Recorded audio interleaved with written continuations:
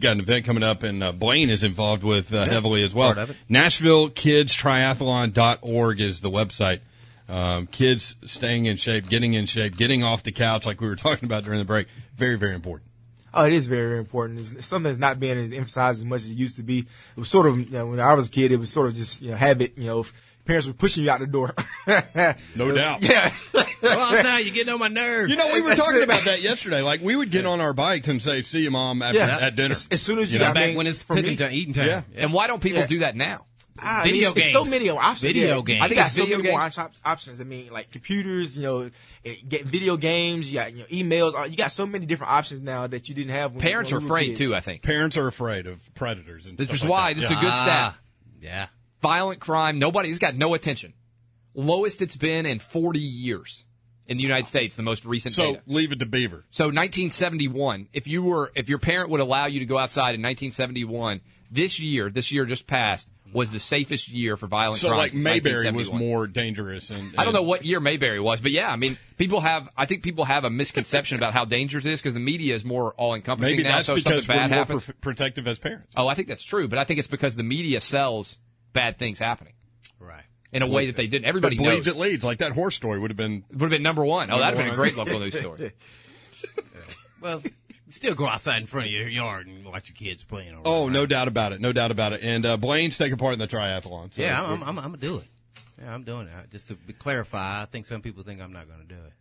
Yeah, but you're not going to swim I'm 8 doing miles and ride the bike 30 whatever the miles requirement is. I don't even know. and run the marathon. Yeah, I am. You are. Yeah, I don't think we're running. I don't think they got 8-year-olds doing 26.2 No, miles. I think they're doing a lap and back, depending on the age group. Couple hundred yards. Yeah, a couple hundred yards. Swim out maybe I think a mile max. I'm not sure the exact. Do you know the exact? I think 5 to 10 was like a half a mile run. Yeah. And What are then- you guys going to do the best in? Like, you were a swimmer growing up, so you should do pretty good I don't at know, swimming. but I right? haven't swum. I'm not going to swim it. For I haven't swum in a long time. I'm not going rank to 'em. practice. Rank either. them. Swimming, Not gonna running, and practice, just biking. gonna jump Which one do you think you're going to be the weakest in or the Oh, best? it's no doubt swimming.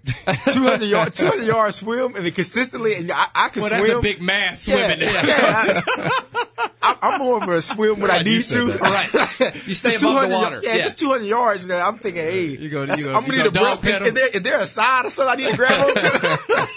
What about the Speedo? Blaine's going in a Speedo. Are you going in a Speedo? I was Yeah, he's making up stuff, man. That may get a lot of people out there, though. That's true. Oh, man.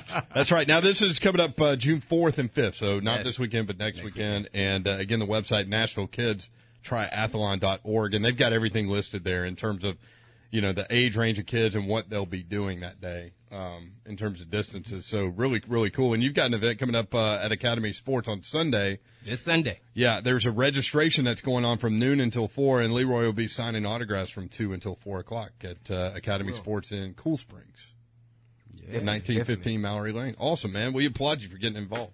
Oh, no problem. It's a great event, man. Anytime you get kids out, running and just being active, it's so many other things more than being active, with just getting around people and stuff. But then, being active is, like I said, something that's not, it's a little bit tougher nowadays, like I said, with so many things going on. But any chance you get a chance to do that and just get outside and play, have fun, it's a great opportunity.